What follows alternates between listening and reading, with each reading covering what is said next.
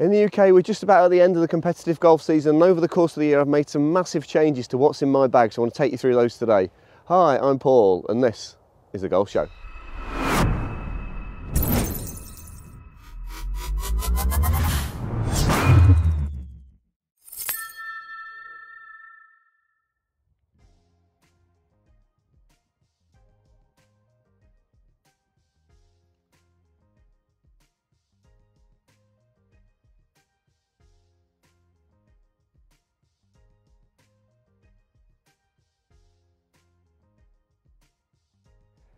2023 has been a great year for golf. My handicap's come down 2 shots, which is fantastic. I still want to get down 2 more, and I've got a few more rounds to go. I've changed 11 of the 14 clubs in my bag, so that's a massive change. I've even changed the bag. So today I want to take you through my what's in the bag, and I think this could be the setup that sticks with me for a while. So let's start off with the top of the bag. Okay, the driver. Lovely head cover there from BLK Douglas, made for me. Beautiful materials there, really nice. I've got the Ping G430 LST. I was fitted for this down at Ping, 9 degrees. It flies fantastically, really nice launch angle, really nice angle of descent. On all my clubs, I've got the Golf Pride mid-size +4 grips. So that's like having 4 reels of tape under the right hand. I like that, it stops my right hand from getting a bit weak. Just had this re-gripped today by a guy in the pro shop. It feels fantastic. Got the Ping Tour 2.0 chrome shaft in that. Really nice club, been really happy with this. This is going to be around for a while.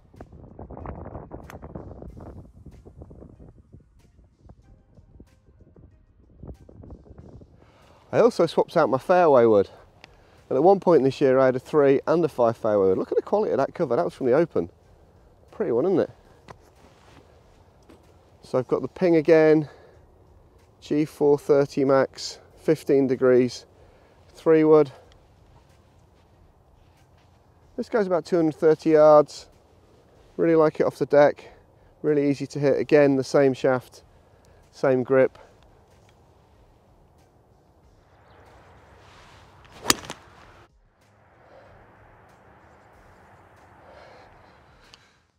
As you can see, in the end of all my grips I've got the Arcos trackers. They just screw in there quite nicely.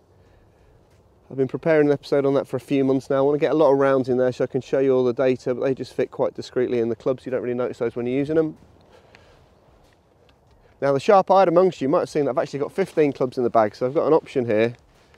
I've got the Ping I230 iron to change these at the start of the year, and I've got a 3 iron. That's got the Nippon Modus Pro shaft in it. I've gone for a regular shaft, but a heavier shaft than what I had before. When I had my tennis elbow, I had the Acra composites, but they were quite light, but they were stiff. So I've got the 3 iron, which has been good, but I've just replaced that most of the time with the hybrid. I've had a bit of an on-off relationship with hybrids. I really liked my Nike hybrids when they first came out. I sold those, I shouldn't. I had lots of tailor-made ones, Titleist ones. I even did a review on this one on the channel, and I wasn't mega fussed with it, but then I just kept thinking this 3 iron is so hard to hit when you're coming out of the rough. You really want that flat sole. So I went and had a fitting with Guy in the pro shop here. We've gone for the same Tour chrome shaft, the same grips. What we've also done as well is all my irons are 1/2 inch longer than normal, so we've gone for that in the hybrid as well, because obviously hitting this more like an iron than a wood. But I'm really loving this club. Off to St Andrews next week, and whilst I thought I'd keep the 3 iron for those links kind of courses, I think it'll be the hybrid that makes the journey with me.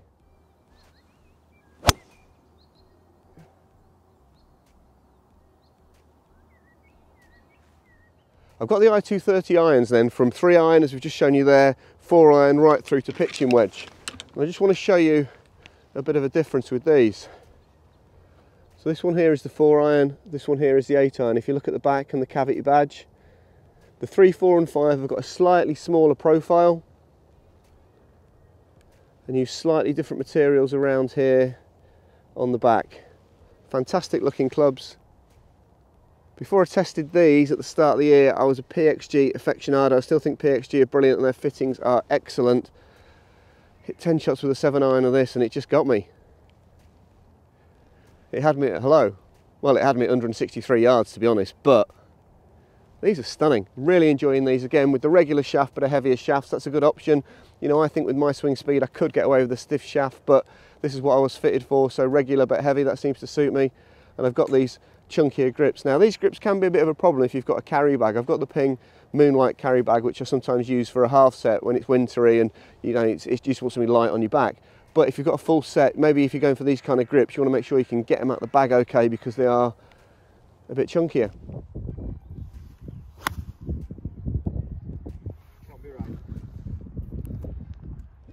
So far, everything you've seen is new to 2023, so that's some massive changes, but my wedges aren't. I've got the PXG Sugar Daddy 2 wedges. These are the best wedges on the market, I think. Beautifully forged, lovely soft feel, cost an arm and a leg, but you know, this is the scoring game. Different grinds on these, as you can see there. The 56 and the 60 have got this more rounded sole, which allows you to open it up and manipulate it. The 50 looks more like a regular iron from a set. Got the 50 in the BP grind, and got the 56 and the 60 in the C grind.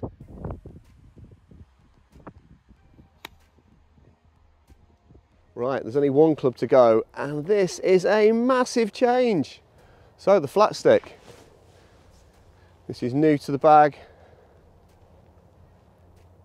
In fact, I've just filmed an episode on it. This is the L.A.B Golf Direct Force 2.1 T squared. Now, if you think that's a big name, it could be because it's a big club. Look at that. Spaceship on a stick. 3 weight ports on this. I'll put a link to the episode where I reviewed this, and I also had a fantastic fitting at Scottsdale Golf where I would recommend you watch that. I've been gaming these 2 Scotty Camerons for 10 years amongst other putters that keep coming and going, and both of those, I thought they were great. I thought it was reasonable at putting. 12 feet I hold 2 out of 10 with both of those.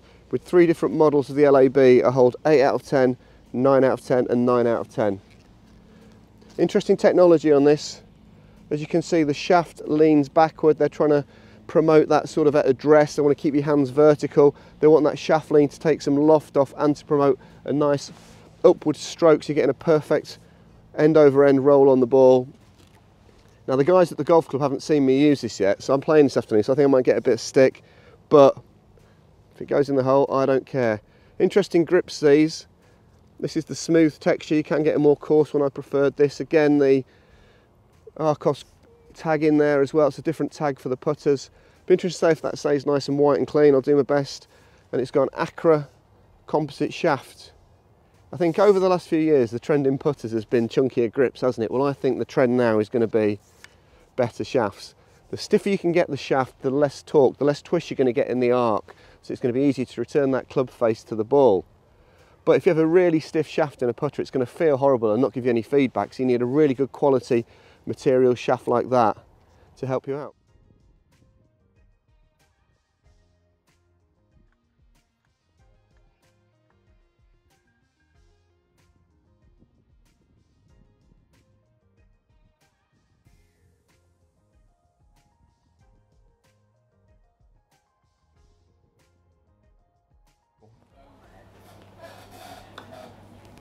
Good putt that, very good stroke.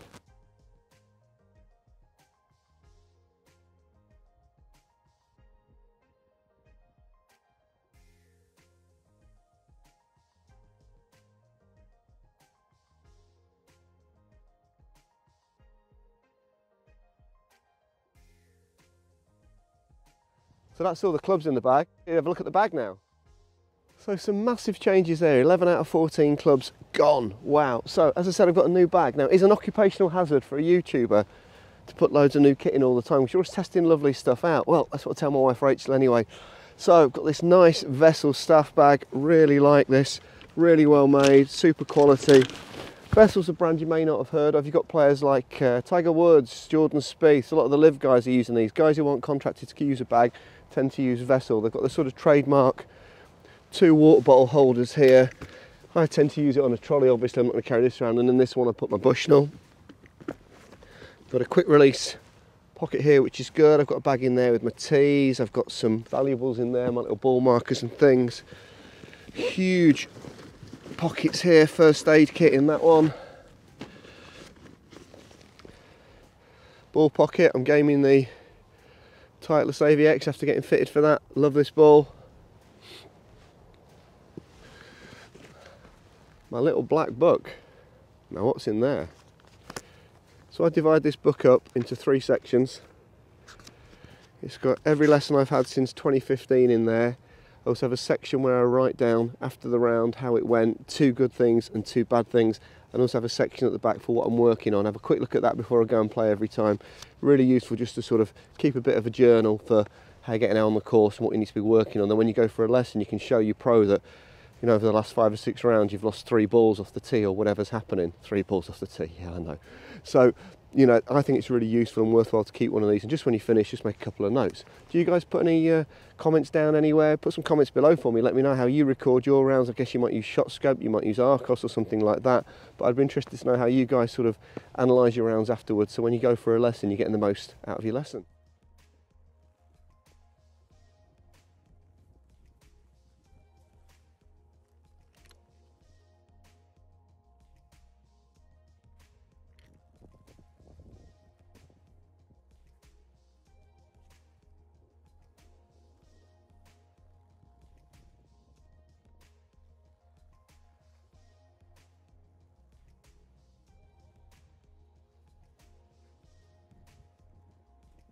Keep 2 or 3 gloves in the bag. I think that's quite good, especially if it rains.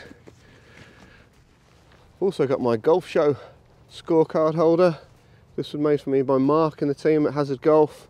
I'll put their details below. Scorecard in this end and a stroke saver for whichever course you're going in. Got the initials on just like they have on tour. Love it. What else have we got in here? Let me show you my ball marker. This is pretty cool.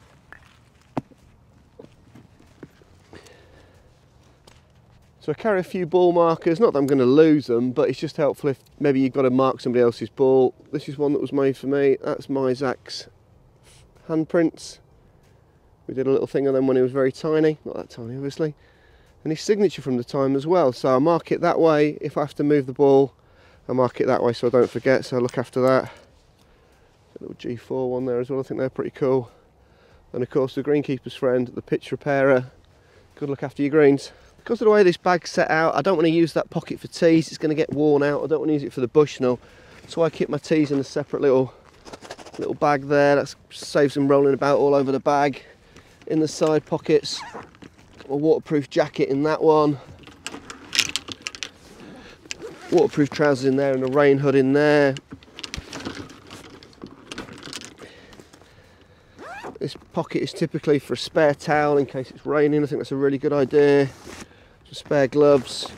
Normally the woolly hat and snooder gloves are in there, but it is not warm today, so I've got those on. The nice thing about the Vessel staff bag is it's not too wide, so it sits really nicely on a trolley. As it's on a trolley, I might as well take an umbrella. It's the UK. And last but not least, I've got my alignment sticks. A nice alignment stick cover there that Mark and the guys at Hazard made for me. You know, it's essential for these for practicing. I think it's really helpful, and I do like these covers. They're not just a sort of vanity item. You know, some of these alignment sticks have got a pointy end. Sometimes the little rubber stopper comes off, and I've seen people damage clubs by putting them into the bag, maybe a driver or a 3-wood before they put the head cover on, and it's scratched them. So it is well worth using one of those. Guys, short and sweet today. This is my bag. Lots of changes for 2023. Let's see what's still in the bag come January 2024. I hope you've enjoyed this episode. If you did, give us a like. If you really enjoyed it, check out our back catalogue. There's over 150 episodes. Lots of different content there for you to enjoy. And please tell your friends about the Golf Show. And why not give us a subscribe? And we'll see you next time on the Golf Show.